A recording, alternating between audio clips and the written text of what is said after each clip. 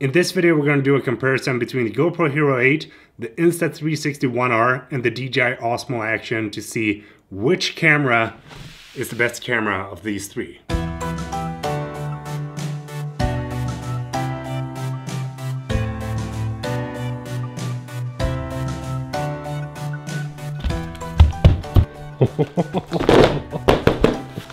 I've been waiting for this package for such a long time, and I'm so eager to put it up on the wall.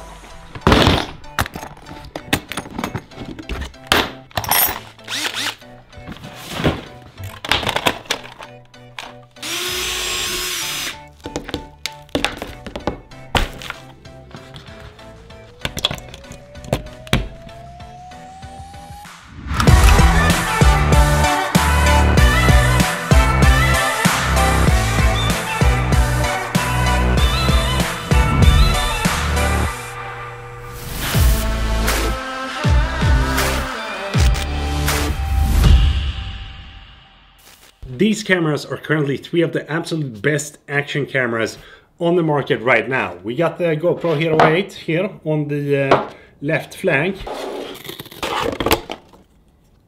We got the DJI Osmo here on the right.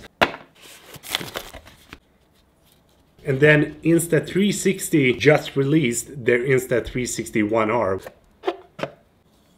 which is basically making them take a leap into the action camera segment, because this is both an action camera and a 360 camera, and it's waterproof, it's an interchangeable lens system, but since it's an interchangeable lens system on this camera, it also makes it like less protected towards water, sand, and all of those kind of stuff that you might want to put these bad boys through, because I mean, like, they are action cameras, right? So I thought we should do a comparison of these three cameras, see which kind of camera has the best video quality, stabilization, audio quality, and build quality, you know, and all the different kind of good stuff that this cameras has. So,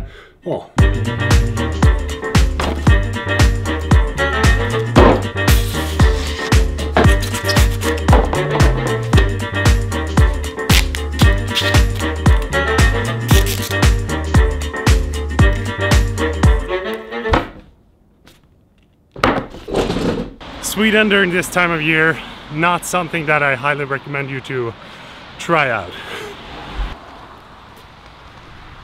Let's see which of these cameras has the best audio. This is what the audio sounds like in the DJI Osmo Action. And this is exactly what the audio sounds in the Insta360 One R. And this is what the audio sounds like in the GoPro Hero. I don't know why, but the GoPro didn't pick up my voice all the time. It just kind of like muffled my voice and then it came back on. Let me show you. This is the GoPro audio track. Let's see which of these cameras has the best stabilization. I'm currently having the Rocksteady on in the DJI.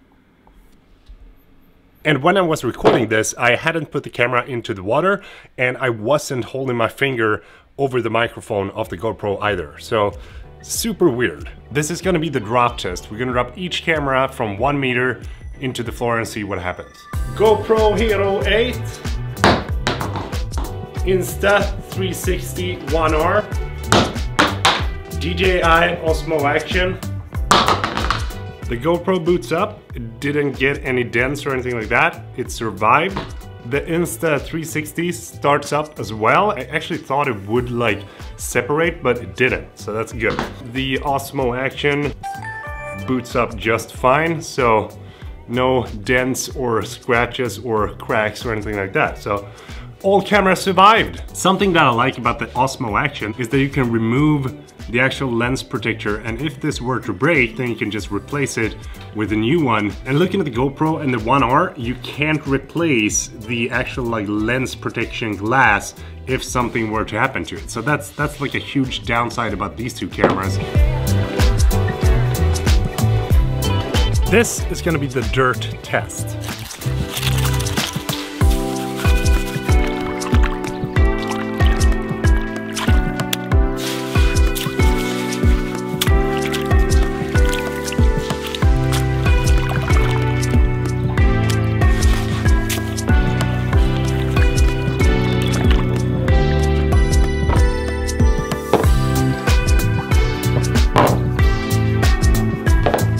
I guess you can say that the GoPro did not survive the durability test because the screen actually cracked. Kind of a surprise. I didn't think it would break that easily. The Insta360 looks like it survived as well, but it's pretty banged up here in the back, and I haven't picked it apart yet, so I'm thinking it's gonna be a lot of gravel in this part. You ready?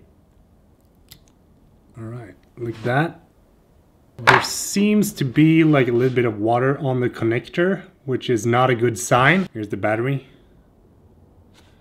The test actually did make the locking mechanism work even worse than it was before. It still feels like this camera is definitely gonna be the most sensitive out of the three cameras. I do know that the GoPro does have really good stabilization, but let's compare the three side by side to see which camera actually has the best one.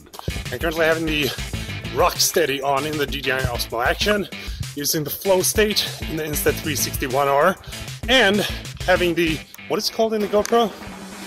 I don't know, but I'm using a stabilization there too, so let's take a run! This is something you don't see very often. Peter Lindgren, take a run! Whew. Currently shooting all cameras in 4K 30, so let's see which one of these cameras does the best.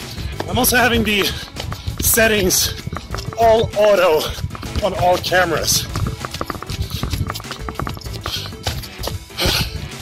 Okay, I really need to up my cardio level.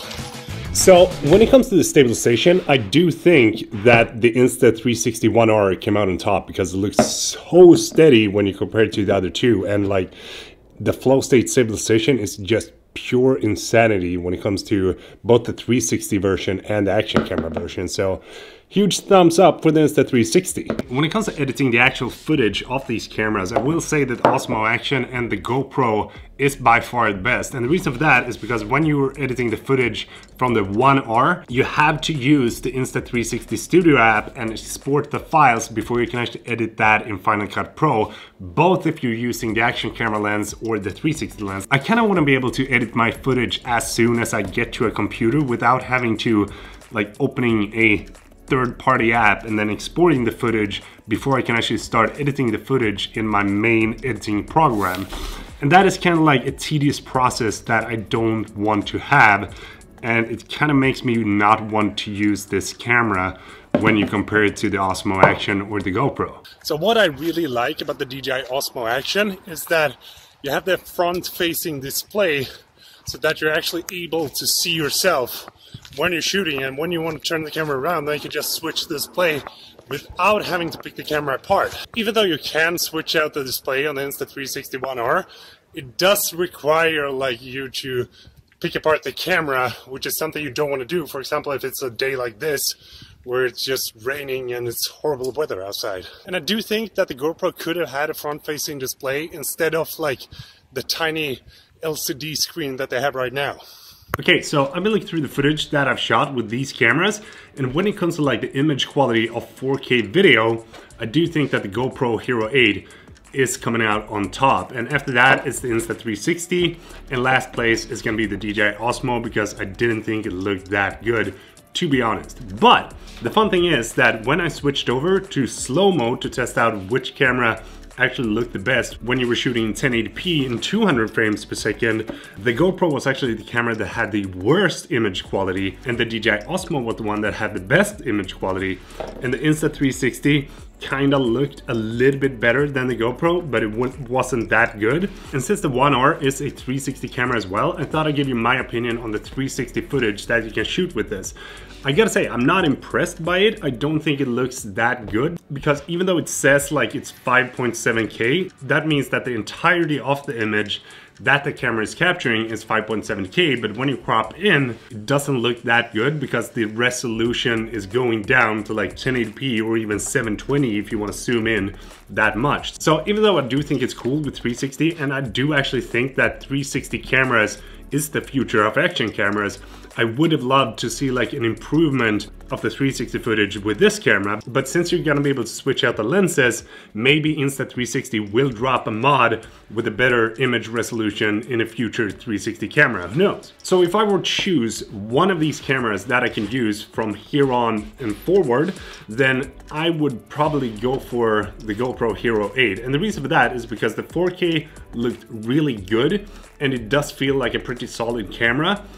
And when it comes to the Insta360, I do not like the fact that you have to open a third-party app to be able to edit the footage when you're shooting with this camera, because that is just another step that I had to do before I actually can edit my videos. And even though I do think that the DJI Osmo Action is a great camera, it wasn't on par with the GoPro Hero 8, but it's also an older camera and it's also cheaper than the GoPro and the Insta360.